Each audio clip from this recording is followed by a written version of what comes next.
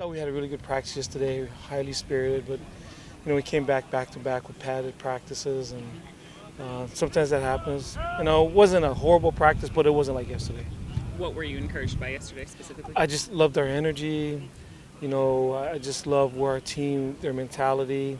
We got tough, resilient kids that go through a lot here, and so I was just pleased with everything that's gone on that they put that behind and press forward, get ready for a really good Houston team. And I just like the way we approached practice yesterday, just our mentality, our energy, our effort, just everything. You guys have been saying two things a lot. It's one, that it's a long season, you have a lot of season left, and to take it kind of one piece at a time. How do you find the balance between, okay, remember, you got to keep healthy, you got to do all the right things so that you do the right things in December too, and focus on this week? That's a great question, and we just, as a staff, you look at what we're doing. We've had some mistakes, continue to have mistakes, so we look at ourselves first. Is it too complicated? Are we teaching it right? Or we have the right guys in there? Why can't they pick it up? Because there are things that normally we don't do. We've been good in the past of not beating ourselves, and there's too much of that of us beating ourselves. And so that's what we looked at, just making sure from an assignment standpoint that we're cleaner that way. Because even when we're cleaner that way and do what we're supposed to, sometimes we still can't beat people. But if we don't go to the right person or don't go in tail motion or don't get our eyes right, we have no chance. So just trying to clean that up, but more than anything, ever looking at ourselves, how can we improve as coaches and helping our players. You've been asked about Ed Oliver a lot this week so far, and I think it was you and Jasper who mentioned that you guys do have, or you faced nose guards like that before, you have plans and everything like that. Do you mention his name to the players at all? Is it like, this is who we're watching out for, this is what we're doing Oh, for? yeah, they know him. Oh, yeah, they know. We've played this, we've played him a couple times and know how good he is, and so we don't have to mention anything to him.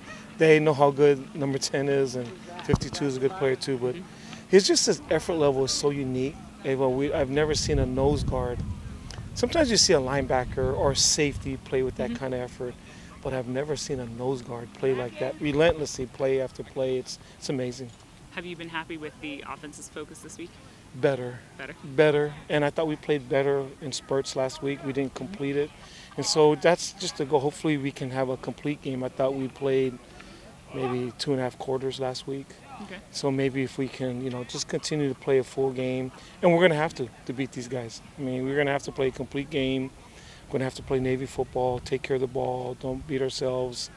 And it's like I tell guys, even if we do that, it may not be good enough. But if we don't play Navy football, it'll be a long day for us. You said the emphasis last week was on physicality. We saw why on Saturday, obviously. Those dudes were big. Is there a singular emphasis this week? Execution on offense and getting ready for their tempo defensively. Okay. They go really, really fast. And so it's hard to simulate that. So we try to do our best to get ready for their tempo on offense, because that's kind of what they do to people. They just go at a high pace, volume, and it gets you to miss a line. They get your players that aren't communicating properly or tired, and so we just got to make sure that doesn't happen. We're in good shape. We're a team that's always been in good shape, but we just got to make sure that we clean up our game operation and get ready for them. You talked about focus and making sure everyone was, keeping in their heads. How much of that do you have to do during the week with the players and say, make sure you guys are taking it one game at a time, make sure we're focused on Houston? Does everybody kind of know at this point? At this point, we just do it one rep at a time, one practice at a time. Not overlooking things means being detailed every day. So we get everybody to look at the one thing that they're doing today, the one practice, the one rep, and that's how we keep it pushing.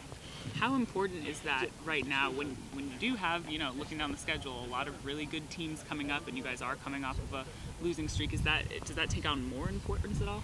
No, we realize every week is new, and really it excites us because we know we're going to get better as the progression goes, and we're going to keep facing better competition. So as we keep getting better, we look to compare ourselves to the better teams. So knowing that we got that on the back end, we focus on one thing at a time. If we focus on the opponent in front of us, it allows us, to give us the best chance to win every week.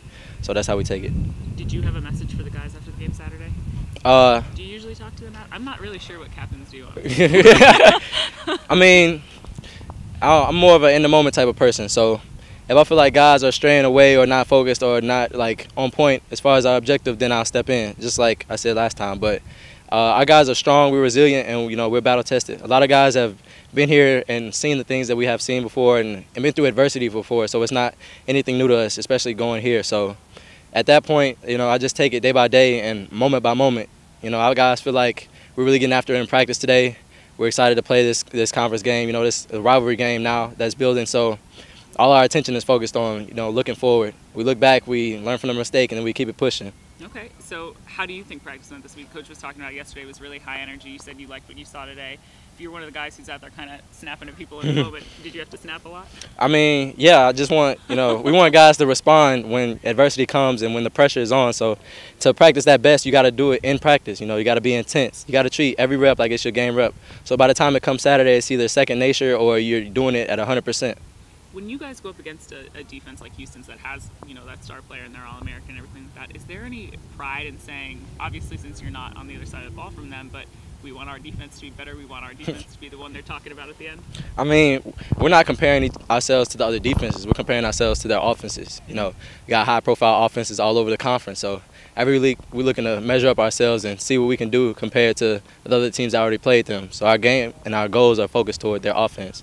We know they have a good defense going in, but defense is going to win that game, so we can't focus on theirs. We got to focus on ours. It's been pretty well. Yeah, I'm progressing a lot. Played in the game last week, so it's starting to feel a lot better this week, and you know, we're making strides at 100%. So.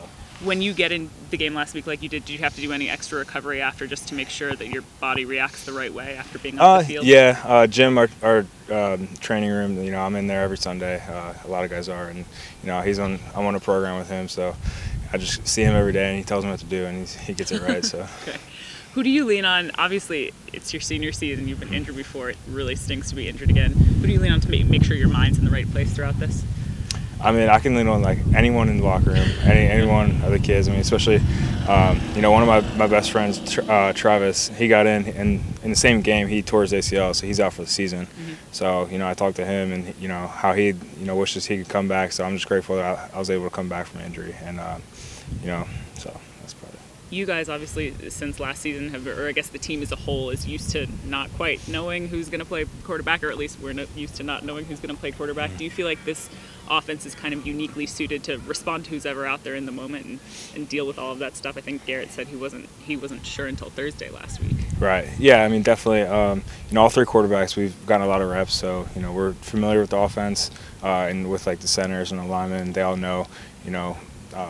Each of us very well, like our play style. So, you know, it's not that big of a change. You know, we're all pretty comfortable. Okay. It looks like a heavy-duty brace. Is it for stabilizing? Or you want to yeah, just stabilizing. Okay. Yeah, nothing. I mean, just like it helps it from like bending in and outwards. So. Okay. What happened in the SMU game? You just got rolled up on in the back? Yeah. It was like it's an MCL like sprain. Okay.